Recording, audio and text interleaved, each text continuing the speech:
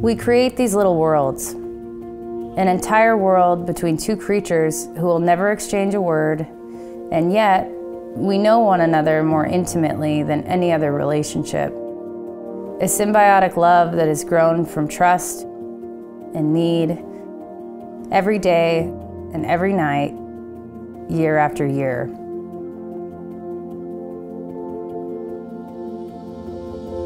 The only friend who will weather both the triumphs and storms of life by my side with a never-ending supply of kisses.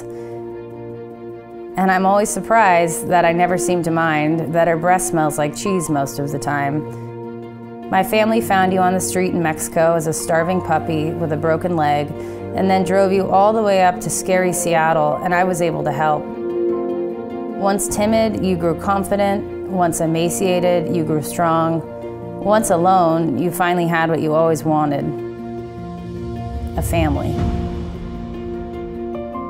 But there was one thing that we tried to fix with surgeries and appointments, even though they scared you and broke my heart, but they failed.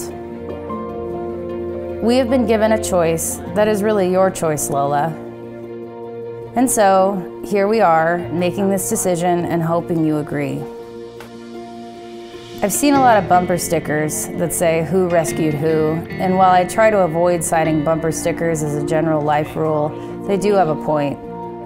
When I was young, doctors removed cancer from my leg, which has left me with similar challenges throughout my life, both mental and physical. When you are anxious, I understand. When I need a break when we are hiking or skiing, you wait with me. But we as humans operate from self-pity and anxiety. It wasn't the doctors, or the friends, or the books. It was you that taught me what bravery is, what acceptance is, what gratitude is. I don't know how to thank you for the things you have showed me and the comfort you have brought into my life. But I guess that's the beauty of animals. They have no concept of expectation or anger. They just want to love you.